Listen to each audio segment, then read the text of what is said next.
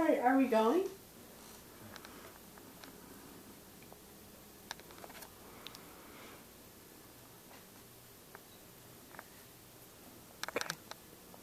Hello, my name is Matthew Harper. I'm a student at Liberty University, and I'm here to give you an informative speech on high blood pressure, also known as hypertension.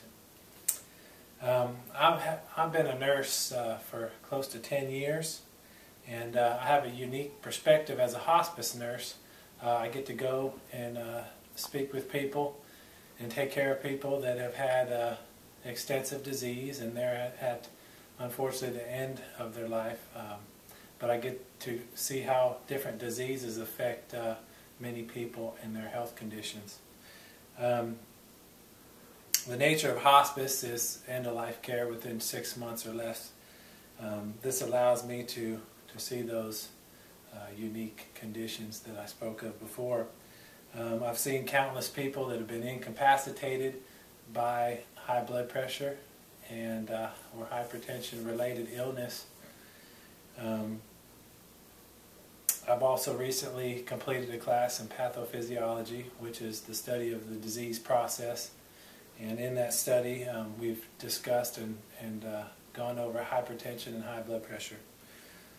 They're essentially the same thing, just hypertension is the medical term for high blood pressure. And also I've been practicing, like I said, over 10 years. Got to see this disease in many different settings. High blood pressure is devastating to many folks, and it can be prevented with diligent care.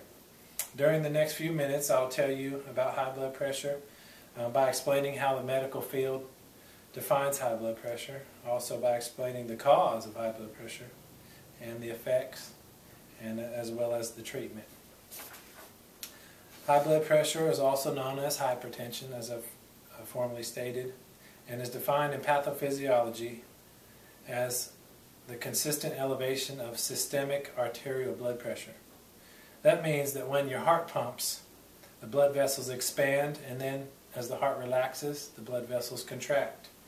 There are two important measurements in blood pressure. The top number, which is the systolic, that's the measurement of the expanded blood vessel, and the diastolic, which is the bottom number, and that is the relaxation of the blood vessel. That's the bottom reading. According to the 7th Joint National Committee report, high blood pressure is defined as a sustained systolic or top number reading of 140 millimeters of mercury or greater, and the diastolic or bottom number reading of 90 millimeters of mercury or greater. A normal blood pressure reading is 120 over 80.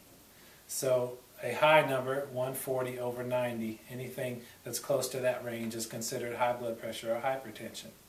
Now there are 3 stages in hypertension: pre-hypertension, stage 1, and then stage 2.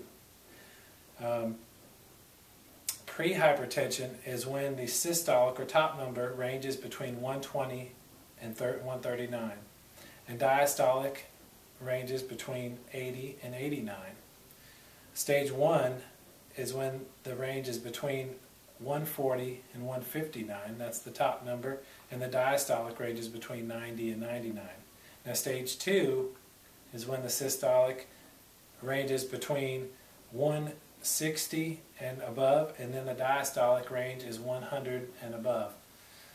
The primary cause of high blood pressure is unknown. There are, however, several contributing factors to high blood pressure.